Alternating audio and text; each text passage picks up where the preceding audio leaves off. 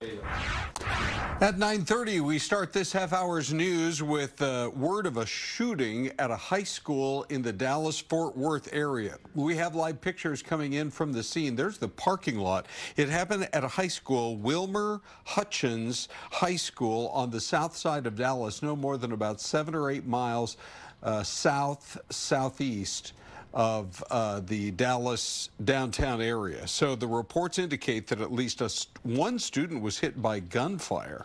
In the parking lot, that student was rushed to the hospital. Still no word, though, on that student's condition.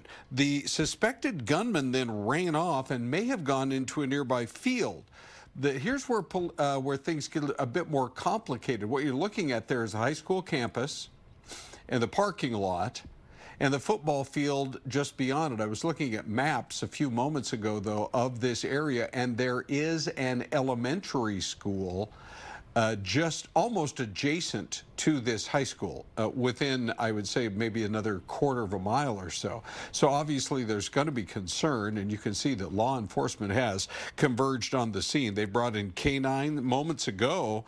There were some reports that they had pulled somebody out of the field and had that individual in handcuffs, but at this point, it's a fluid situation. We're not quite sure if that's the gunman or not. Parents are being allowed to pick up their kids from school, or at least being alerted and being prepared to do so.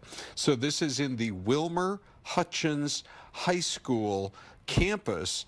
About 1,000 students attend that high school. Officials at the school posting moments ago on social media that everyone was safe, obviously beyond the one student that was injured in the gunfire. So we're going to keep a close eye on this situation. We'll bring you any updates as they come in, and of course have a full report for you on Fox 10 News at noon. Guys. Ron, thank you.